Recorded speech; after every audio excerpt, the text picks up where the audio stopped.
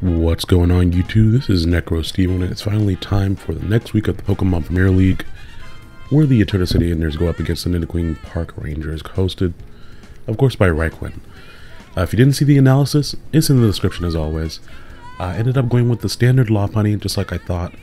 I was very worried that Mamoswine was scarfed for the entire time before I found that it wasn't scarfed, basically. I just went straight for the Mega Evolution because I knew I could get a free fake off. Not a fake off, a free fake out off, excuse me. Not speaking very lucidly, because I am tired, long work day.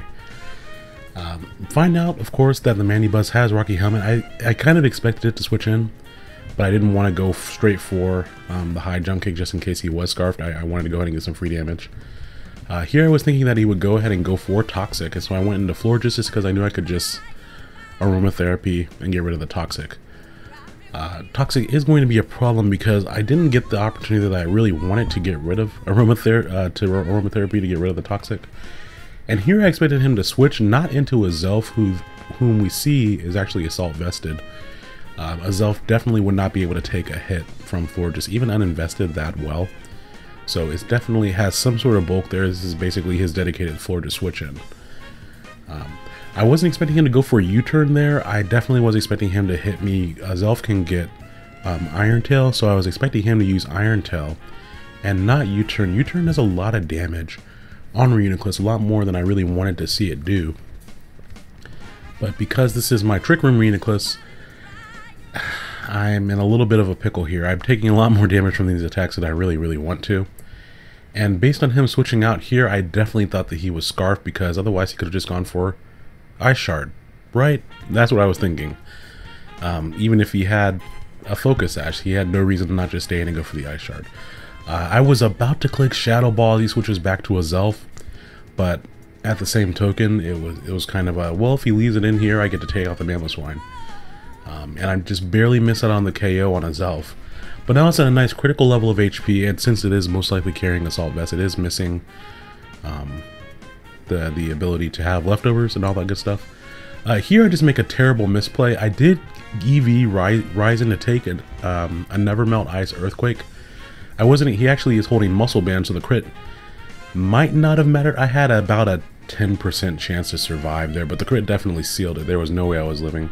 But since I thought he was scarfed, I went into Kabutops thinking that he would be faster than me because I'm adamant scarfed. If he was scarfed, he would probably be running the Choice Scarf for the Jolly nature.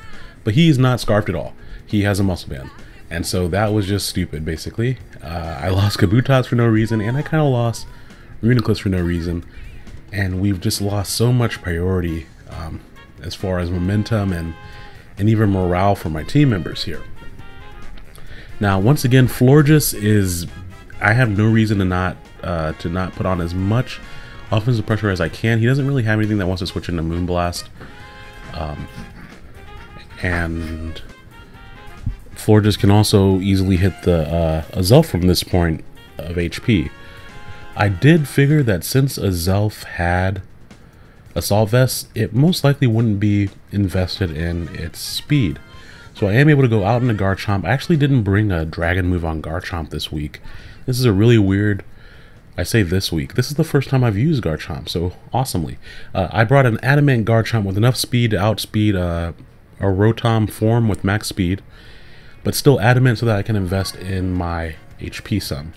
Now the HP and defense investment allows me to comfortably live an Ice Shard with the Yachi Berry, and I have a chance to live something like Icicle Crash, depending on his investment, like if he were a weird naive set. If he's max attack though, I can't live that even with the Icicle Crash. So I unfortunately don't have anything that I want to bring into a Rotom, especially for a Leaf Storm, so I forced to basically let Garchomp go down right there. But hey, his first battle for the team and he gets a KO. Expecting Mandibuzz to come back in, and I kind of guessed that since Mamoswine was not scarfed, Rotom was probably scarfed. I figured I could take out Mandibuzz with a +1 high jump kick, and I definitely could. I actually got the lowest of low damage rolls. That means we're going to trade Pokemon here, and that also means that I lose Lopunny for the rest of the battle.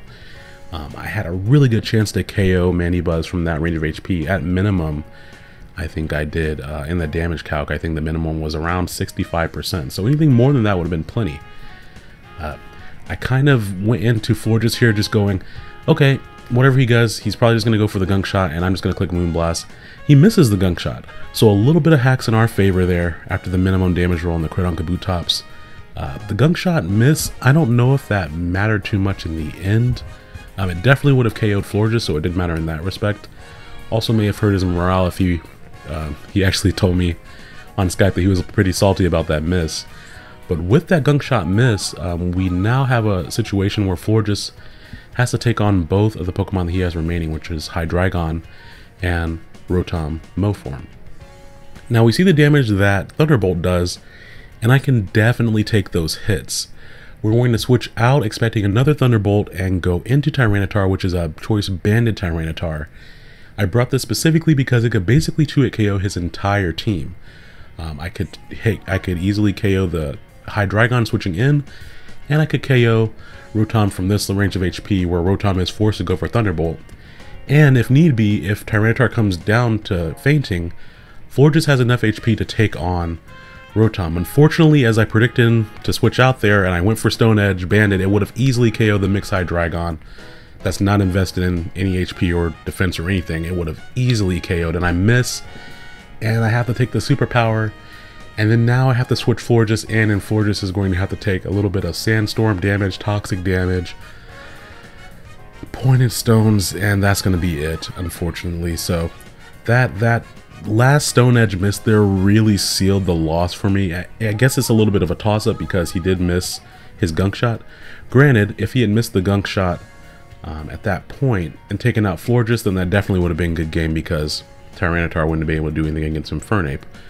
But there's a lot to be said for Kabutops getting knocked out by a crit and me getting a very low damage roll against Mandibuzz. So it all balances out in the end, I suppose. But I was pretty dissatisfied with that battle. I could have played with Reuniclus a lot better. I really thought I would have been able to take out the Azelf and still have a few turns left to sweep. And also I threw away Kabutops. There was no reason for me to play him the way that I did. I definitely should have at least just gone for Aqua Jet if I was going to make that play. But anyways though, that is what it is.